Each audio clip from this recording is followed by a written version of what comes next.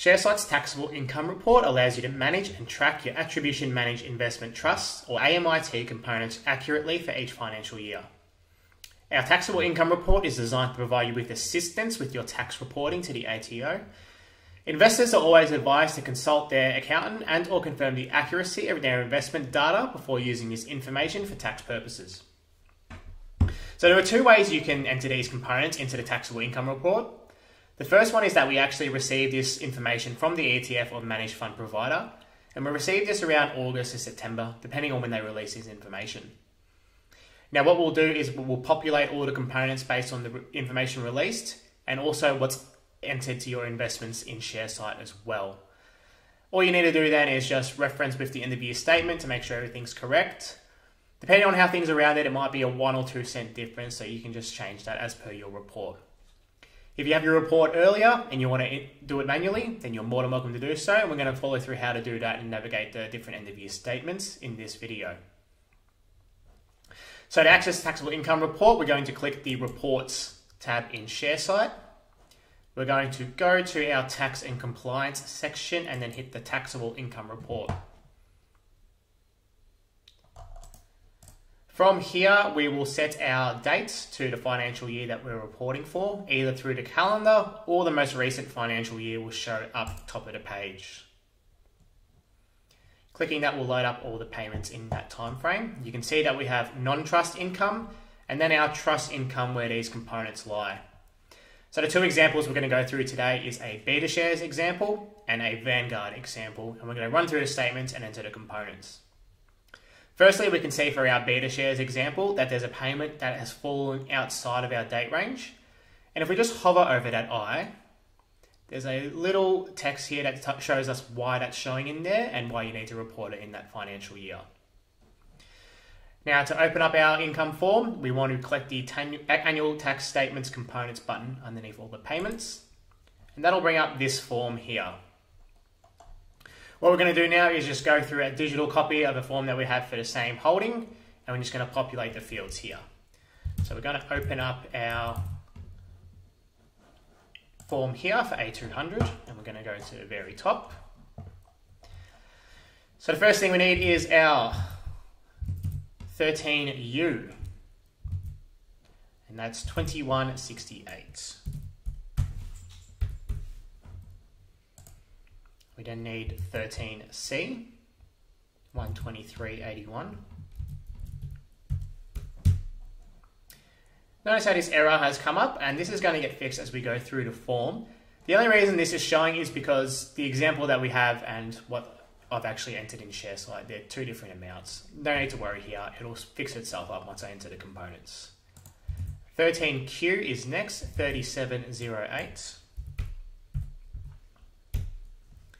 And then we also need 13R, which is going to be $0 here.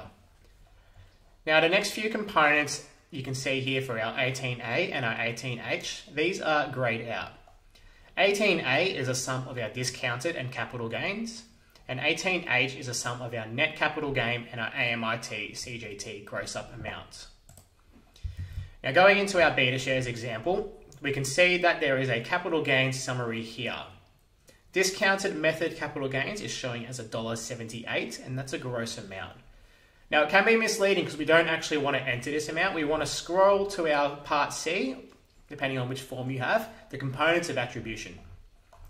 Going to our capital gains, we can see that there's about 8 lines of discounted gains, and we want the attribution amount on the right hand side. This is showing to be 89 cents, so we will enter that in, 0.89.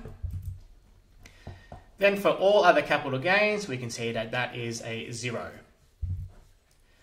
So our 18A, just to make sure everything is correct that we've just entered, should be 89 cents. Going back to the summary, 18A, 89 cents. Perfect, we've got that right. We then need our gross up amount, again, which is 89 cents. Which means our 18H would be $1.78, which it is. Now, if we had have not done that and we just looked at the part B here and we entered our discounted gains as 1.78, you would see that both those amounts would be different and would be very confused there. So we want to scroll through and we want to get the actual breakdown, the attributable amount. So that is 0.89. Lovely. So now we go back to our summary. We need 20E, $1.84, 20M, $1.84,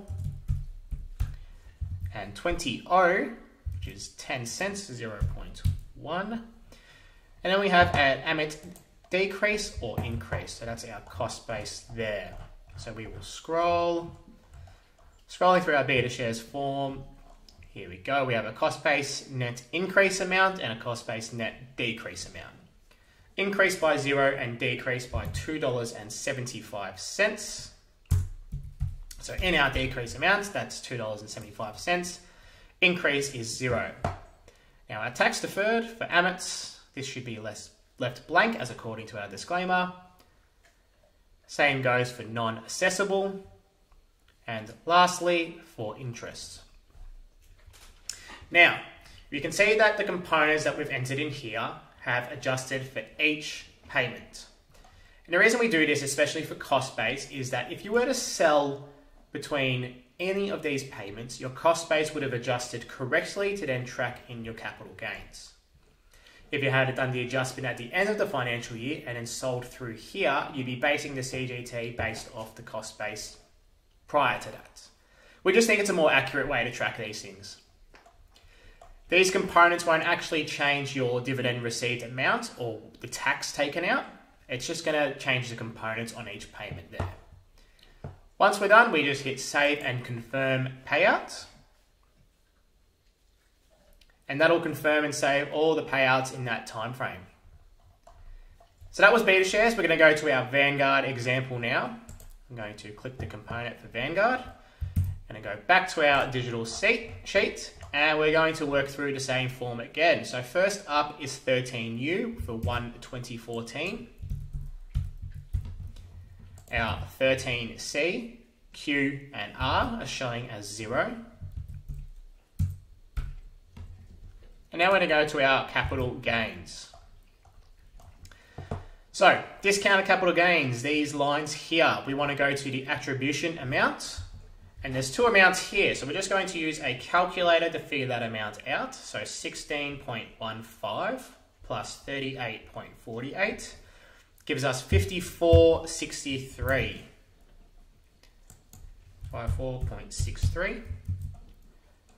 Capital gains, so we're looking at the attribution amount, that is 0. We can actually see an amount in the cash distribution here. How do you know which one to look at? Well, because we're using the attribution amount, we can then check our 18A. It should be 54.63, which it is. Capital gains at 0. So we don't need to enter that amount. Our gross up amount, 54.63 again, which would mean our 18H is 109.26, which is correct. We're following along great here. 20E, 0.42. 20M, 0.42. 20O, 0.06. Lovely. Now we're going to go to our increase or decrease in terms of cost base. Our excess and shortfall amount. So our excess is 0 and our shortfall, our increased cost base is 16.97. 16.97. Like our other form, AMITs, this should be left blank. AMITs, this should be left blank. And AMITs, this should be left blank. It has now adjusted all the components per that payment. All we need to do now is save and confirm the payout changes. Once I've done this for all trusts that I might hold in my Sharesight portfolio, I can then use this report either through the bottom of the report or by exporting to Google Sheets, PDF or Excel to assist myself with my tax return. So that's running the ETF or managed funds tax components through our taxable income report rather. For more tips and tricks and educational tools, make sure you like and subscribe to our YouTube channel and stay tuned for more.